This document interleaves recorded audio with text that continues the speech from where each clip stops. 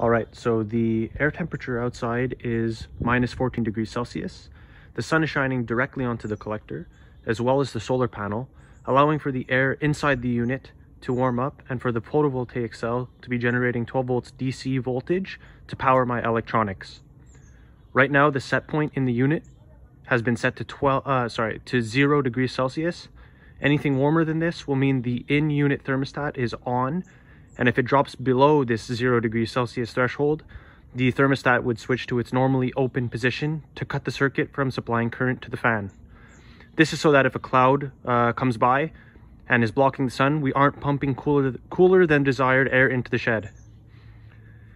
The in-shed thermostat, which is normally closed, and thus in its on position at rest, is set to 20 degrees Celsius. This means that it will not cut the electricity flow to the fan unless this temperature is exceeded.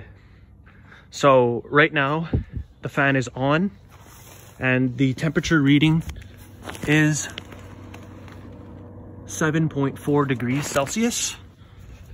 So with this temperature, it means that it is warmer than the set point of 0 degrees Celsius. Thus it pumps the roughly 7 or 8 degree air into the shed. So if we go into the shed now, before that, this is the outlet duct from the unit. So the fan pushes the air through the outlet duct into the top of this insert in the window.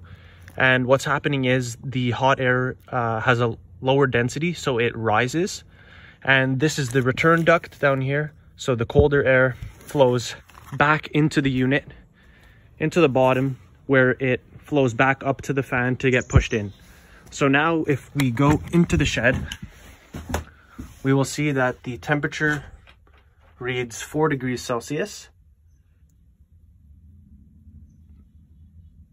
And as the fan goes on and off, it will fluctuate up and down to reflect that. Now it's going down because I've just opened the door, but it will continue to rise. The probe measures the temperature coming out of the outlet from the outlet duct from the unit.